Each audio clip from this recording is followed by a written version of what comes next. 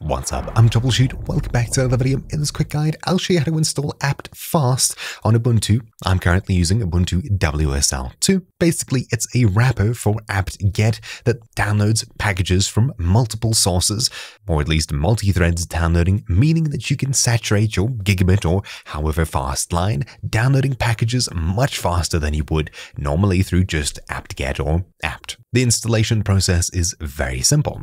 In the description down below, you'll find a link to the Apt-Fast repository on GitHub. Now, the installation steps for this are simple.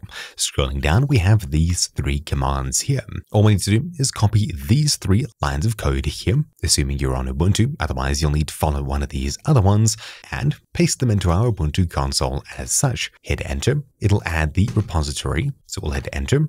Then it'll check for updates, and shortly after, we can select what we want it to use. We want apt-get. Maximum number of connections, 5 is pretty good, but I'll set it to 8 as I have a pretty fast line. Then configuring apt-fast. This does not affect the package manager dialog, but where it works is the download installable packages before the package manager confirmation.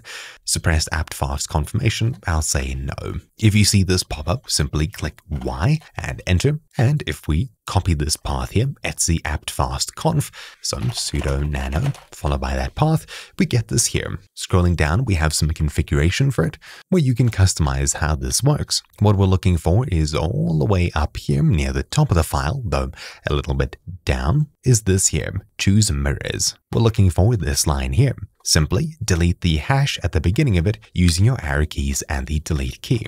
This enables practically all of the mirrors for downloading, or at least a lot of them. We'll just hit Ctrl S and Ctrl X to close this, and now to simply install something, instead of sudo apt install followed by package name, we'll make it apt-fast as such. By doing so, you'll see working. This may take a while, and shortly after, it'll download using 8 threads or however many we defined, making the download process a heck of a lot faster, though beyond that point, everything's pretty much default. It'll install with the normal behavior.